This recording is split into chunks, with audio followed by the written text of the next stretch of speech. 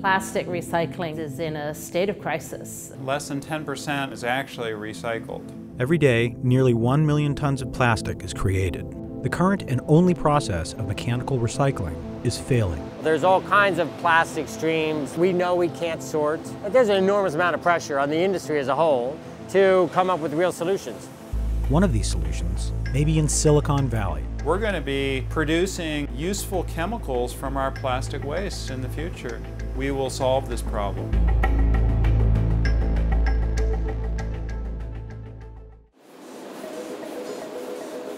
Plastics are cheap to produce, they're cheap for consumers to buy, but once it's thrown away, it's just left to the city authorities to pick up, to transport, to sell.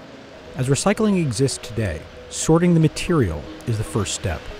So we receive this mixture material, and it goes through a whole series of processing steps that include magnets, shredders, optical sorters, and so forth, each of which is designed to segregate material.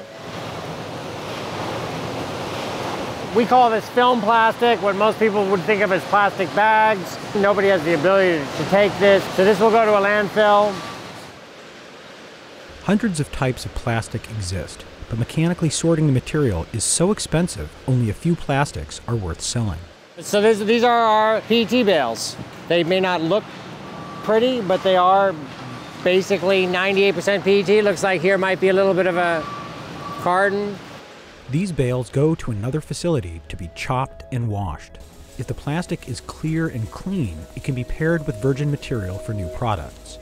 If it's not, it gets downgraded into plastic that goes into the trash.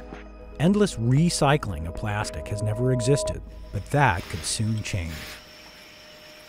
The biggest problem is mechanical recycling is not very effective. It's a lot harder than most people think. After 30 years of experience making semiconductors, IBM discovered the building blocks of the most widely produced plastic in the world, PET, also known as polyester. What would happen if you can take this mixed waste stream and selectively remove the polyester, really generate a circular economy? Inside this IBM research facility, Bob Allen and his team invented a way to chemically remove plastic from highly contaminated waste streams, an impossible task for our current mechanical method. Their process starts with a catalyst to break down the plastic. Then they cook it at a high temperature, like a pressure cooker. In the reactor, it only goes after the PET molecules, grabs them, and chews them up, like Pac-Man, just chews them up. The contaminants are then filtered out through a proprietary purification process. You will see something that looks one heck of a lot like Breaking Bad. It cools and solidifies. The powder is then converted into what IBM sees as plastic gold. This is real live PET. Plastic ready for manufacturing. IBM's research is complete, but the process is too expensive. Really, the challenge is seeing how inexpensive you can make this process. Our starting material is waste. That's a very, very attractive feedstock. We stand a real good chance of being competitive to petrochemically based PET. Allen and his team are consulting with major plastics manufacturers in cities around the world to make their research into a reality. I'm willing to bet money in 5 to 10 years, waste plastic will be seen as a renewable resource. But IBM isn't the only blue-chip company betting on chemical recycling. Chevron and Procter & Gamble are working on alternative solutions for other plastics. And scientists at Loop Industries are testing a recycling process for some major bottle manufacturers.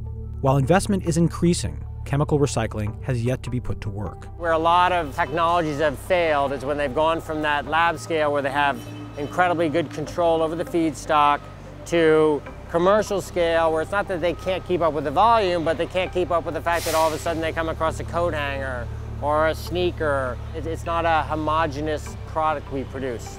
Some environmental scientists have serious doubts about the viability of the process. So I think a lot of people ask, is chemical recycling just something that's going to allow us to carry on with business as usual? Maybe we need to focus more on actually reducing or eliminating plastic use. We don't know much about the costs. I mean, we're seeing these great ideas, but while oil and gas prices are low, it looks very unrealistic. Even if chemical recycling makes discarded plastic a resource, there will always be a need for waste infrastructure. The biggest problem in the future is that most wastes are going to be now generated in the growing cities in the global south. And they do not have anything like the same waste infrastructure that we do. I think there's a lot of incentive to put whatever resources necessary to make that successful. With or without these innovations, issues of waste generation and management will be key for the success of cities in the decades to come.